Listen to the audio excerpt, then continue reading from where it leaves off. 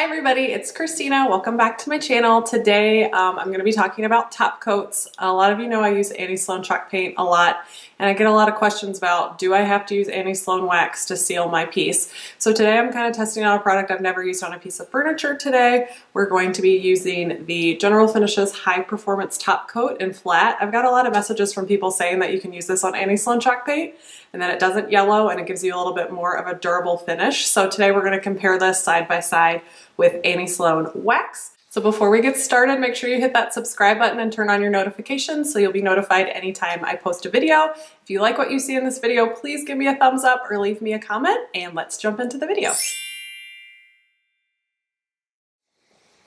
Okay, so today we're going to be comparing side by side the General Finishes High Performance Top Coat that they say you can use with their milk paint. I've never tried their milk paint, but we're going to try it today with Annie Sloan Chalk Paint. And then we're going to compare it side by side with her clear wax, which is something I use a lot. I have my dining room table sitting right behind me. That's clear waxed, and I've had that in there for like 3 years now, I think. I don't use that table a lot, but I think that the finish has held up fine, and I enjoy working with wax, but it can be a little scary and intimidating for people. So we're just going to give you a little option today. So I've already taken this board. It's just an unfinished board, and I've painted it with my Annie Sloan Chalk Paint in one of my favorite colors, Old White. So the reason that I really like using the wax is that it doesn't yellow or change the color of the paint. It deepens it a little bit, but it definitely does not yellow, which you do not want with white. So I've worked with some clear coats before, and they tend to change the color and yellow it a little bit. So we're gonna see what this does today. So let's zoom you in and we'll get started. So we're going to start off with the General Finishes High Performance Top Coat. This is a water-based top coat, so it's really easy to clean up. I've used it before on my Banister project. I'll link that above and in the description if you guys want to check it out. So all you have to do to start off is give it a stir.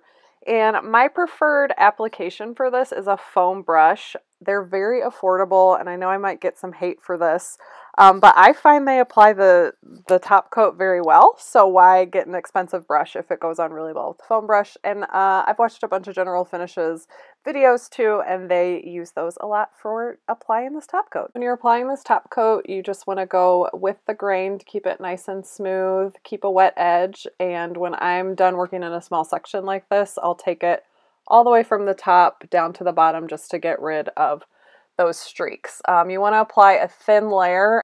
So as you can see, once this is on, it's pretty shiny, and there are brush strokes, but those do disappear a little bit when it dries down, and it does dry down flat. Okay, so we're moving on to the Annie Sloan Chalk Paint Wax in Clear. This is one of my tried and trues. I've been using this for years. I have a lot of descriptive videos on this, so I will link those up here in the corner as well in the description box. Okay, so I've grabbed my Annie Sloan wax brush, and I'm going to dip that into my wax and just start applying this to the board. Similar to the way that I did the top coat, I'm just going to keep this nice and smooth and go with the grain of the wood. And then I'm using my same technique that I always use with this wax, and that's taking a lint-free cloth and using very light pressure to get off any excess wax. Okay, so we've got our wax on, we've got our top coat on. I'm going to let them dry, and then we will come back in a little bit and check in. The dry time on this General Finishes top coat is 2 to 4 hours, so after that time went by, I'm taking this fine steel wool. It is 000, and just roughing this up a little bit in between coats, and I'm going to add a second coat. And I'm going to use the exact same technique that I used on the first coat. General Finishes recommends doing at least 3 top coats of this high performance top coat. I'm just doing 2 to save time today, and hopefully that'll give us an idea of what the finished project will look like. So here we are 24 hours later with a side-by-side comparison of the 2 different products. I took that tape off the middle of the piece of wood just so you could see what the original color of that true Annie Sloan Old White is. As you can see, they look very similar, so I'm going to zoom in just a little bit so you can get a closer peek.